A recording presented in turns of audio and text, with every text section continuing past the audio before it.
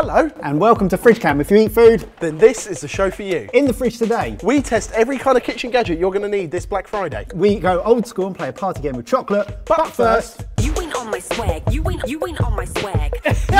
Everyone has leftover turkey at this time of year. Especially in America. So Ben's going to show you how to make something great with it. And then we're going to show you how to make something spectacular with it.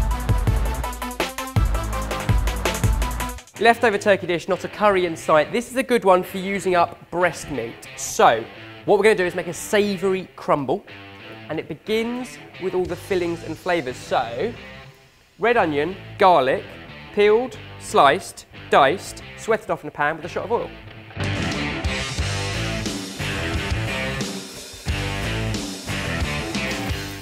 Okay, while that's sweating off, I'm also going to sheath a couple of corn and wilt some spinach. So just a boiling kettle, poured straight over, and the whole thing will wilt down, then we'll drain it and squeeze off the water.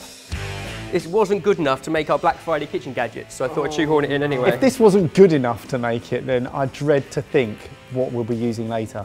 It's better than I thought it was going to be, if I'm honest. Yeah. Mate, you should have held it back. Oh no, there it's broken. Single use. Yeah. That's better. Oh look, that's easy. Useless or not, you decide. If you can't be bothered to pull it, slice it.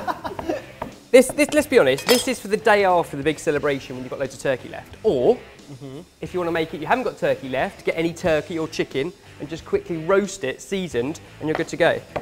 But, because it's the day after a big celebration, you don't want lots of effort or faff. Yeah, I'd like a bit of faff every now and then. Well, you're married, so you gave that up a long time ago.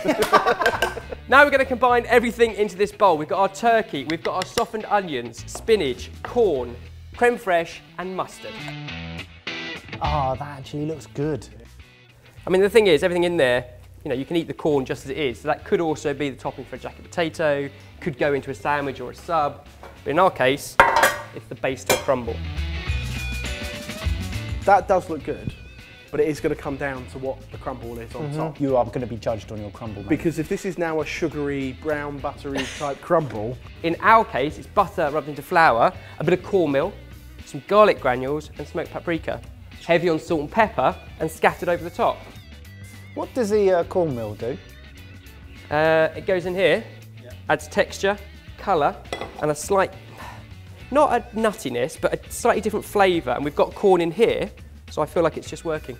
The base and the filling needs to bubble. It's pretty much already cooked, but the crumble needs to cook. So probably 20 minutes at 200 degrees Celsius will do it nicely. Which gives us the perfect amount of time to make a banging banh mi, am I right? Mm-hmm. Yeah. The banh mi, one of the world's most famous dishes. And why? Because? It is just delicious. And? It's a cornucopia of flavours, sweet, sour, salty, delicious, much like the cornucopia of flavours of our 4 personalities. And we're going to start with a pickled veg. We've got carrots, cucumber and radishes. We're going to slice them finely into julienne. Baz. Baz, that's not happening for you, is it? No. It's more julienne.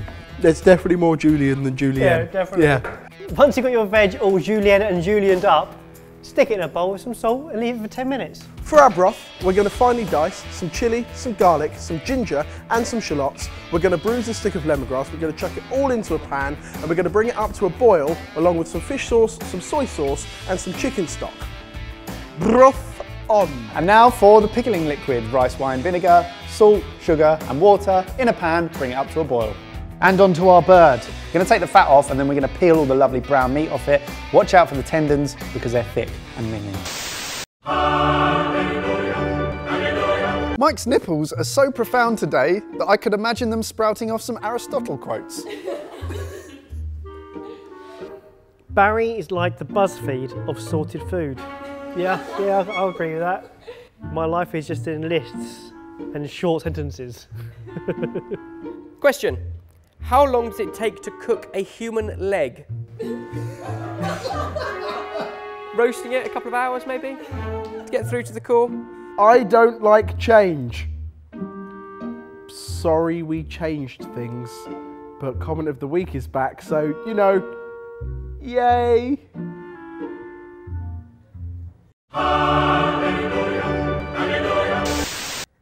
And now to finish off our pickled veg, in with a load of water to wash off that salt. Give it a little wiggle. Nice wiggle. And then pour over our vinegar. Give it a stir, make sure it's submerged, and then you want that to cool, so whack it in the fridge for about 20 minutes. And onto our bread. These are French baguettes. They need to be toasted in an oven. We are going to halve them, we are going to open them, we are going to put them on a baking tray and put them in the oven for 5 minutes. Our broth was reduced by half. The boys have picked all of our turkey. We're going to put the turkey in the broth for about 10 minutes. And our bread is out of the oven, and it's time to slop on some mayonnaise, some pate, and some shredded lettuce. Whilst we wait for our turkey to cool down and construct the rest of our sandwich, why don't we review some gadgets? I mean, that's why you're here. Let's not beat around the bush. Yeah.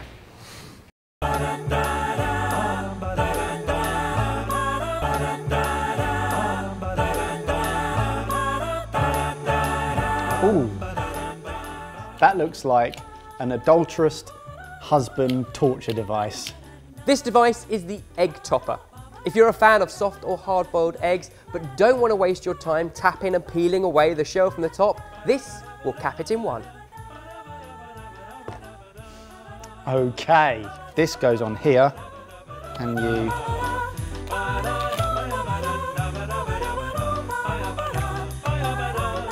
I quite like that. I think that's pretty good. Well, that is the egg topper. Useless or not, you decide.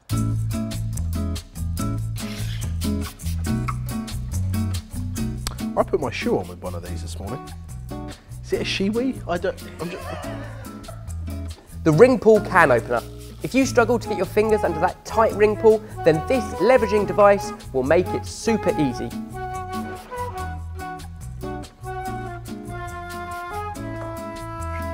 That's why they created ring pulls in the first place. The ring pull can opener. Useless or not, you decide. I like peaches though.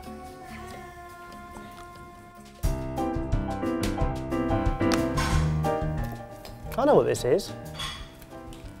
I had these as a toy. It's the feet to Mr. Potato Head. Where's the rest of him? The potato foot. A cheap piece of plastic, perfect if you want to microwave a baked potato. It pierces the skin and keeps the potato off of the plate. A perfect even cook every time. Oh, I'm actually right. Is it actually good? Mr. Potato Head's feet. Useless or not, you decide.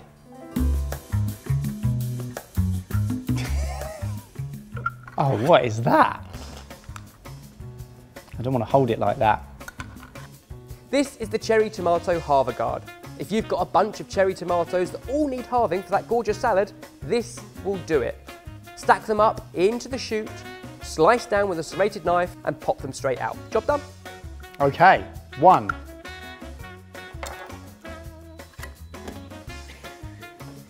The fruit and veg slicing guard. Useless or not, you decide.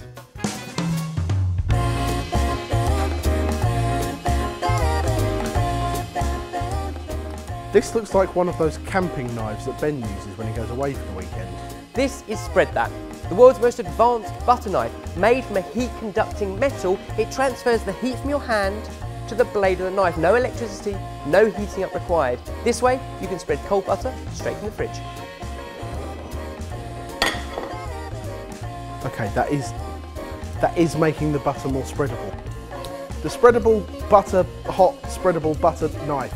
Useless or not, you decide. And yes, this is how much butter I put on my bread.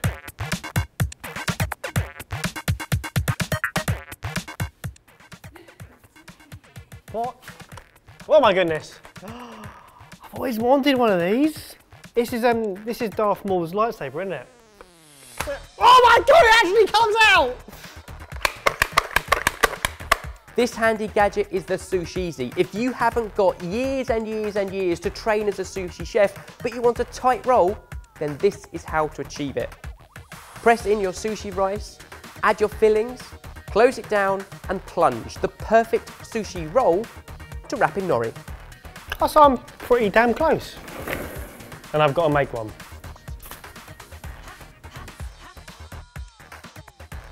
Okay, let's see what happens.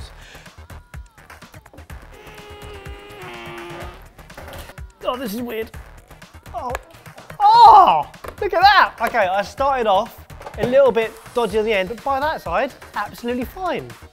I get that. That does make some sense to me, but it's just another gadget to fill up a drawer. Do you need it? The sushi easy. Useless or not, you decide. Somehow I feel stupider having watched that. More stupid or stupider? Stupider, definitely stupider. Anyway, let's construct our banh mi. Right, that's enough faffing over a sandwich. Well done. Well done. Well, I don't think we can pass any judgment until both of our dishes have been put through the sexies.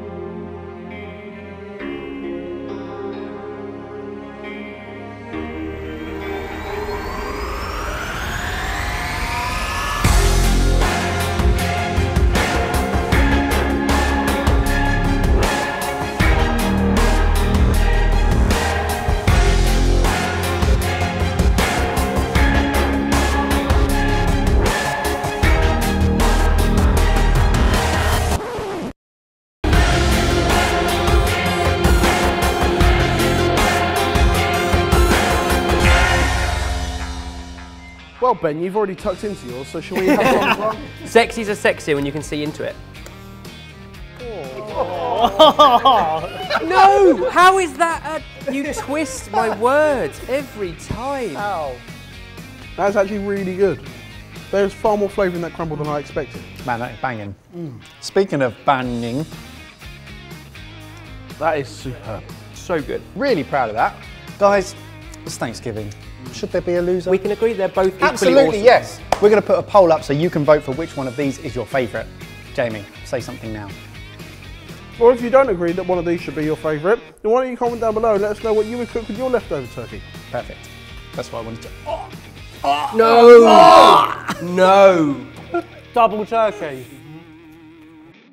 I really enjoyed today's episode. Me too. If you enjoyed it and you enjoyed our turkey recipes, then there's plenty more on sortedfood.com. Oh, and if you go into sortedfood.com, you might just see that we have a whole brand new, completely fantastic, utterly incredible, sexy new looking website. Yeah, you should check it out. And also, subscribe to our YouTube channel because we will make you hungry. But for now, I think that FridgeCam had everything. it had one of the best benuendos we've had for a long time. Sexies are sexy when you can see into it. And it had Julian and Julienne, which was surprising. And if you stick with us now, we've got an old school party game. We're playing Spin the Bottle. No, we're not. No, we're not. We're not playing Spin the Bottle. We are not playing Spin the Bottle. Well, I don't know what we're doing then. Well, neither do I. Please put the gloves on anyway. Something with gloves, something with chocolate. Can somebody explain what's going on? I've never heard One this more game in my awesome life. kitchen gadget. Wow!